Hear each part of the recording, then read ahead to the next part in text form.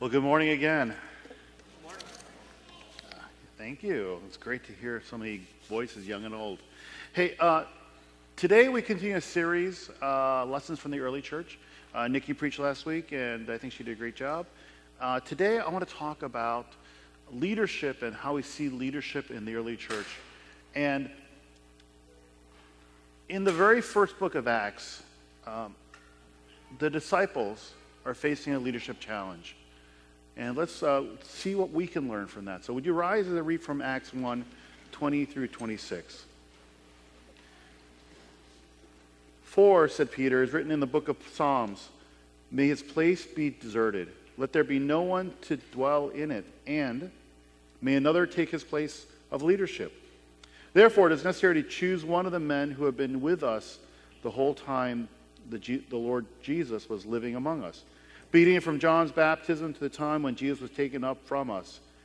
For one of these must become a witness with us of his resurrection."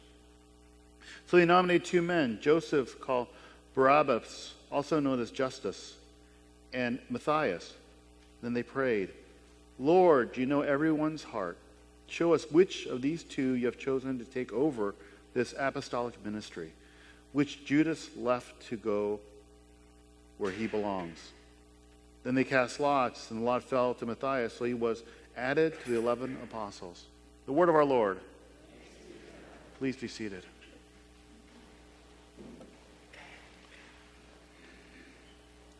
You know, a very simple question. We live in a time and a place that seems fairly bereft of great leadership. Have you noticed? You know, when I ask you, great leaders, you might think of some business people or others, but we don't have the Gandhis or the George Washingtons or the Lincolns or even, the Winston Churchills or other, just incredible, charismatic leaders that unify. And for me, I think of, not just those political leaders in many ways, but I think of leaders who moved because of the Spirit. Heroes, as I think of it, heroes of the church. Augustine of Hippo, St. Augustine, as some call him. Mother Teresa, and of course, Jesus Christ.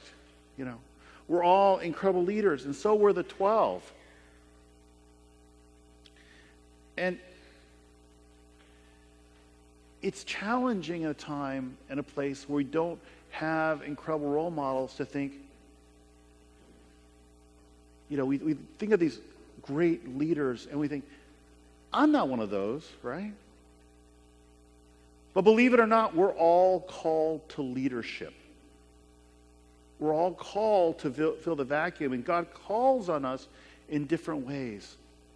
Paul talks about the body of Christ and how we're all called to different parts of it. Feet, the hands, the ears, the mouth, the eyes. And we're all called to do this work in this world. And you might say, well, what does that have to do with leadership? For us as Christians, leadership has to look different. When a lot of people today think about leadership, they think about fame and power. But Christians have to think of leadership in a different way. As I talked about a few weeks ago, if you're here, our leadership is based on a principle that is so very different. It's not based on position. It's not based on titles. It's not based on even what money we have or skills that we possess. But rather, our leadership is based primarily on how we can serve. When Jesus, on the night that he was to be taken, got down on his knees and washed the feet of his disciples, he exemplified the type of leadership he calls on all of us to do. In stepping down and showing his disciples that to be a leader was to serve, he changed the dynamic. When James and John came to him and said, can we sit next to you in heaven? And he goes, well, if you're first here on earth, you're going to be last in heaven.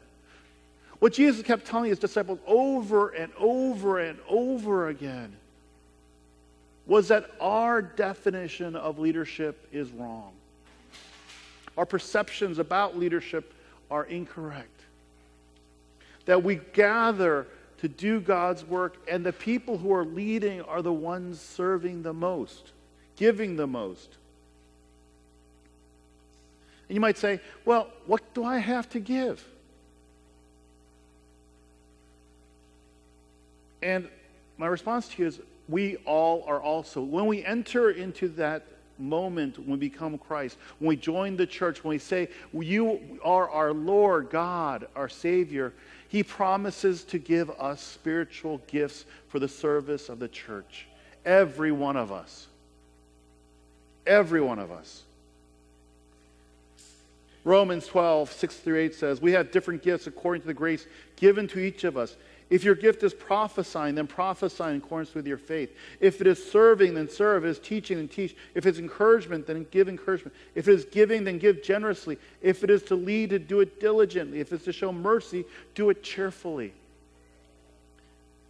Now, Paul does call out service, but what Paul also talks about is all of these gifts, leadership, talents, that he talks in many places about, are given to all those who follow Christ, and we're to use them for the service of His people, not to our glorification, but to the glorification of God.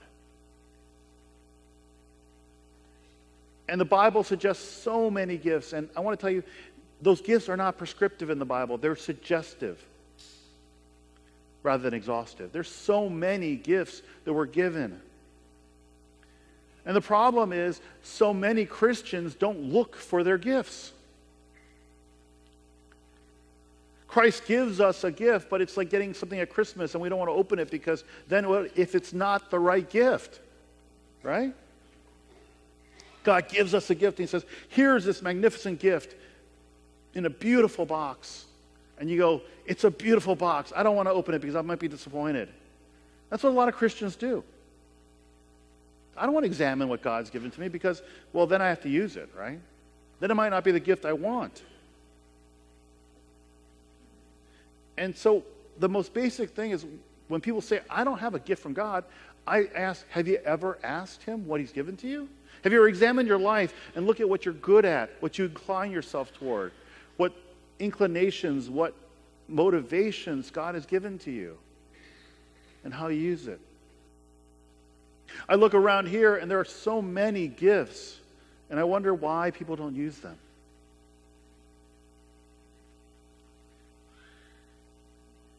So we have to open the box to know what gift we have to use. The other thing is we've got to use our gifts to develop them. No one becomes good at something until they work at it. I'm still working at preaching. I got a lot of work to do because I want to get better and better and better. But it's a tool that God has given to me.